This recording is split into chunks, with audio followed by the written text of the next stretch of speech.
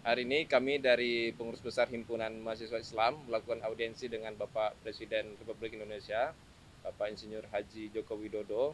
Hari ini kami ada Ketua Umum PB HMI, saya sendiri, Raihan Ariatam, bersama Sekretaris Jenderal Muhammad Ijah Halimudin, kemudian Bendara Umum, ada Khairul Anam, ada Ketua Umum Hati, Umira Fauzia, dan juga didampingi oleh Koordinator Majelis Pengawas dan Konsultasi PB HMI, Kakak Batra Banong.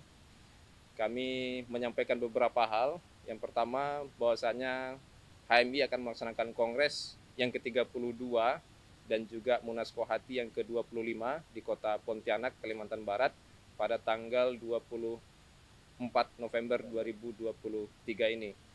Kami mengundang secara resmi Bapak Presiden dan sekaligus meminta beliau untuk membuka acara tersebut.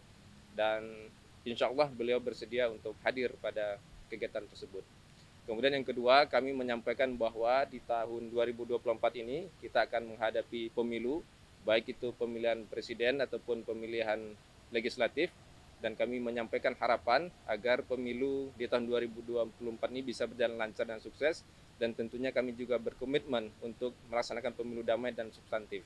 Yang ketiga, bahwasanya kondisi dunia hari ini, terutama yang terupdate dalam beberapa minggu terakhir terkait dengan Israel dan Palestina, kami menyampaikan keprihatinan kami bahwasanya ini bukan sekedar perang, tapi kami menyampaikan ini sudah bentuk kejahatan kemanusiaan, dan kami berharap Bapak Presiden tetap terus mengawal situasi ini dan berharap untuk tetap mengawal proses kemerdekaan Palestina sebagai sebuah negara bangsa.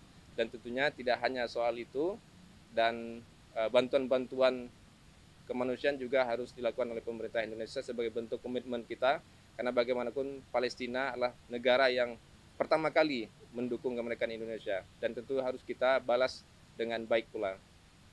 Mungkin hanya itu yang bisa kami sampaikan. Saya ucapkan terima kasih. Kalau dari Bapak Presiden, yang pertama terkait dengan konfirmasi kehadiran, insya Allah beliau hadir nanti untuk membuka Kongres HMI ke-32 dan Munas Hati yang ke-25 di Pontianak. Kemudian yang kedua, berkaitan dengan isu Palestina dan Israel ini, beliau sampaikan bahwa akan mengadakan pertemuan lagi dengan negara-negara OKI, dan insya Allah Presiden hadir langsung, dan beliau ingin mungkin ditunjuk akan menjadi perwakilan delegasi untuk negosiasi dengan Israel ataupun Amerika Serikat nantinya. Berkaitan dengan pemilu, harapannya Presiden mengharapkan kita untuk berpartisipasi aktif dan ikut melakukan pemilihan secara langsung nanti.